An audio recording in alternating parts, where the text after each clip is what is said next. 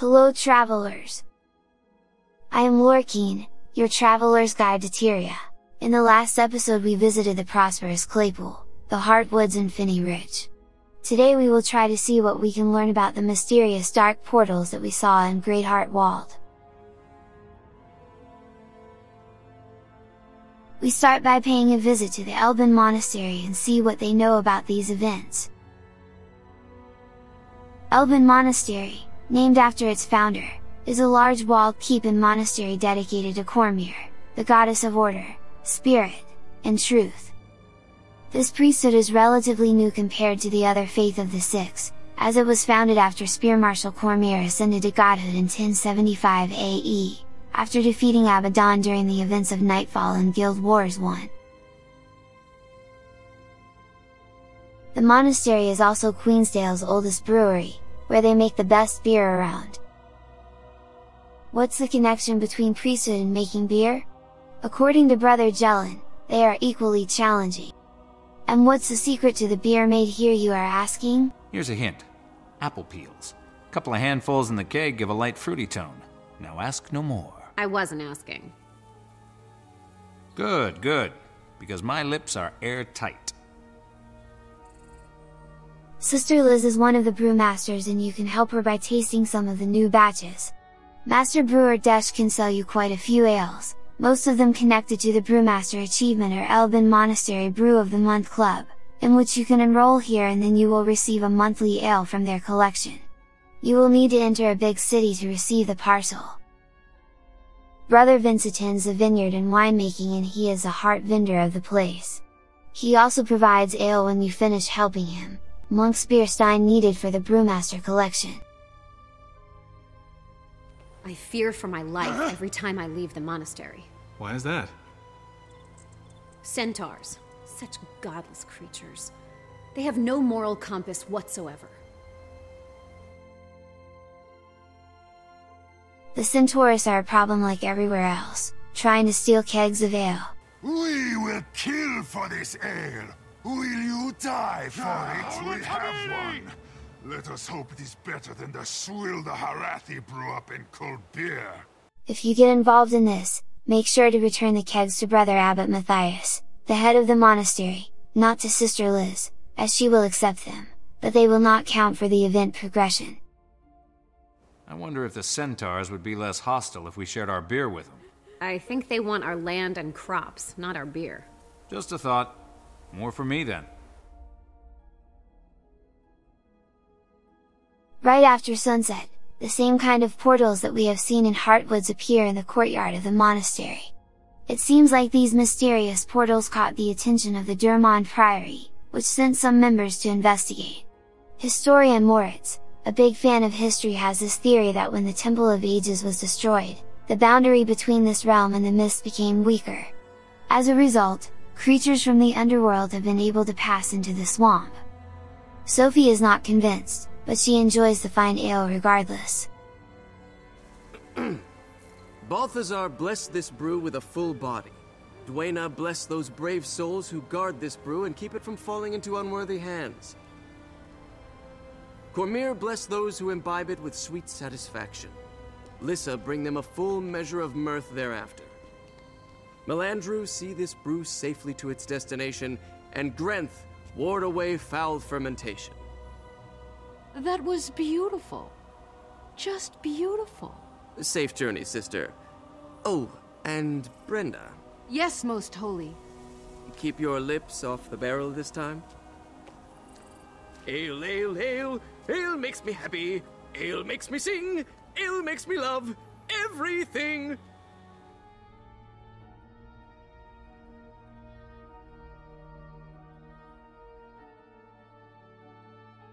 If you want to check out the swamp and the ruins of the Temple of the Ages, on the way you can help Sister Brenda protect a brew shipment that she is taking south to the Samplas Heaven, a Lion Guard outpost.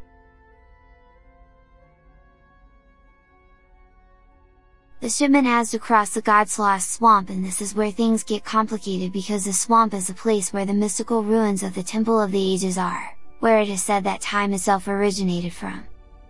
The area was formerly part of the Black Curtain. The partially submerged ruins was a sacred location in Krita where the 6 human gods were worshipped. According to Brother Theophilus, who lived here during Sulma's time, this temple is as old as Krita itself. Even before the tribes were united into a single kingdom, it was known to all that these swamps were sacred, a final resting place for the dead. Grinth was the first god to have a statue here, but the others were erected soon after. Before the coming of the White Mantle, many Cretans would make a pilgrimage here to the Temple of the Ages when they reached adulthood. By presenting themselves to the gods, they hoped to find their true calling.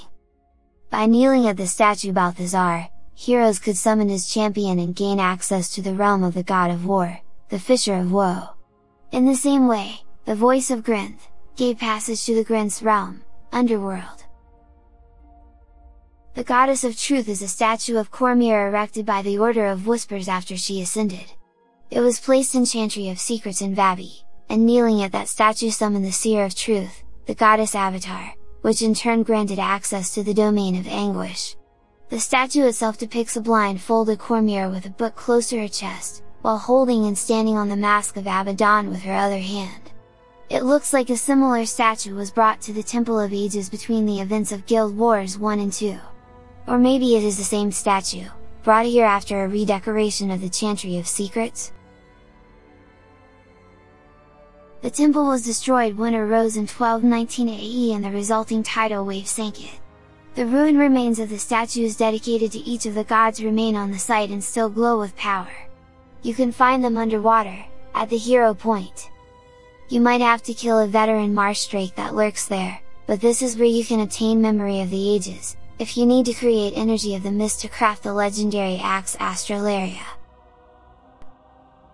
The constant traveling between Tyria and the Underworld, along with the destruction of the Temple of the Ages, caused the barrier between the two realms to weaken even further, allowing Godslost Swamp, as well as other areas such as Blackroot Cut and Kessex Hills, to be overrun with portals to the Underworld. Tortured spirits driven to madness by spectral forces, and other worse things have been emerging from them. The temple has both a mystical and a historical importance. Queen Selma was raised here by her mother, Berea, who was a priestess at this temple. For a while, they had a special dispensation from the royal treasury, given by King Jaden, Selma's father, as he did take good care of his children, legitimate or not. But after the Char invasion, it is thought that the king abandoned them and all of the people of Krita in their hour of need. The Mesmer Collective might know more about this story. If you are interested, all you need to do is find and help someone in need. After the king's disappearance, the Lion Guard were trying to start a royalist faction and wrest control of Krita from the hands of the White Mantle. So they did their homework and found Selma, who was seen as having both ties to the true gods as well as royal blood, making her the perfect candidate. She set aside her holy duties as a priestess and answered the call of destiny, hoping to restore justice and peace to her people. In 1079 AE, the Crichton Civil War started as she declared war on the White Mantle, and with the aid of the Shining Blade and Lion's Guard, Selma retook the throne in Lion's Arch. Considering all of this, it is easy to understand why this place gets the attention of so many historians and priests alike, and you can help historian Garrett investigate the swamp. Because of its connection to the Underworld, this place is visited by many necromancers. Deathroot Shack is the home of a Norm necromancer who traveled to this place to study a magical book, but he feels a horrible coldness when he reaches for it. This evil tome is lying on the table outside. It is cold to the touch and the pages are stained, but the text is still legible. Reading it spawns a veteran flesh reaver out of an underworld portal. A similar book was found by Scholar Taryn, member of the Durmond Priory. She translated it and now she is considering performing the necromancer ritual described. You can encourage her if you are prepared to face the results.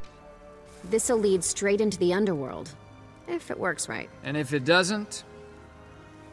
I suppose we'll discover that later.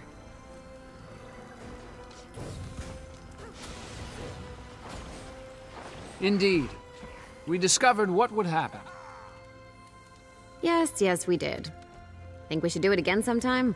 Oh, probably not. That never stops us, though. When it comes to science, err on the side of curiosity. Guardian Cat is Terran's sister and the person most excited to be here, as she seems to be a fan of books about evil places. Scholar Depp is studying the swamp also, although she is not very happy about it. And it's not the ghosts that make her uncomfortable, but something else, something she feels lurking in the shadows. And she is right, all around tortured spirits are tormented by shades from the underworld. If they succumb, they become wrathful spirits.